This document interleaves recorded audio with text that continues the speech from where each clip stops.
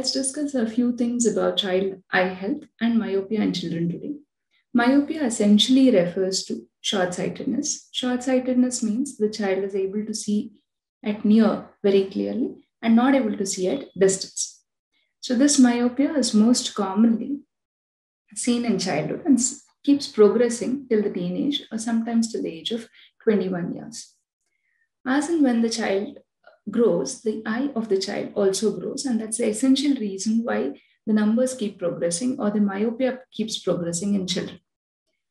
There are various factors which determine this rate of progression in children. Some of them are non-modifiable, like the genetic factors, which cannot be modified, which control the rate of progression in children. And there are a set of environmental influences or modifiable risk factors, which also play an equally important role in the progression of myopia. In the last 1.5 years, most of us are stuck at home. So also are the children. And the schools have become online, increasing the amount of time that the child spends online or in front of the screens, thus leading on to an increased risk factor or increase in the near activity, which is in turn a risk factor for rate of progression of myopia. The various risk factors for myopia include, as I was mentioning, decrease in the physical activity, staying indoors most of the time, near activities.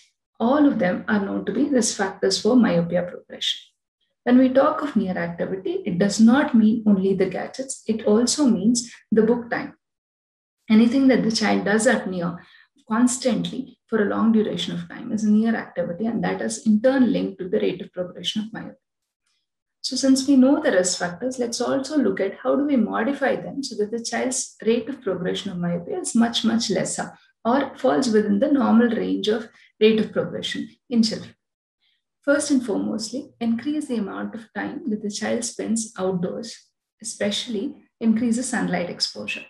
So sunlight exposure has to be 1.5 hours, so 90 to 120 minutes in a day of sunlight exposure is important for children, and this is known to be one of the important factors in terms of modifying or controlling the rate of progression of myopia. And this could be on the balcony, in the terrace, where the child could do any kind of activity, any kind of a physical activity, do a walking or anything in the morning, which will increase the sunlight exposure for the child. Second, most importantly, increase the physical activity for the child, which also reduces the rate of progression of myopia. Third and most important thing being decreasing the near activity for the child.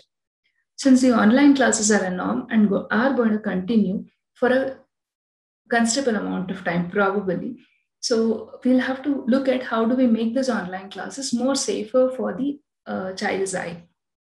So first and foremostly, avoid using tablets or phones to attend the online classes. Probably use a laptop which can be projected onto a desktop monitor where the child can sit at a distance of 1.5 to 2 meters away attending the online classes. This increases the distance at which the child is watching the online classes, and thus it does not become a near activity, and thus reducing the rate of progression of myopia.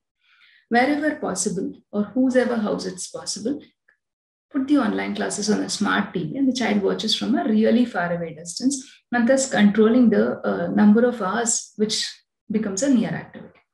Second, most importantly, whatever other hobbies that the child has, let it not be a near activity.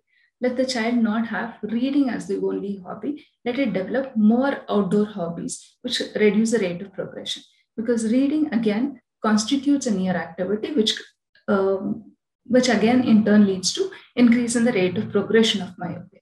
So the child can switch on to audiobooks, or the parents can spend quality time with the child reading the books to them rather than the child reading themselves.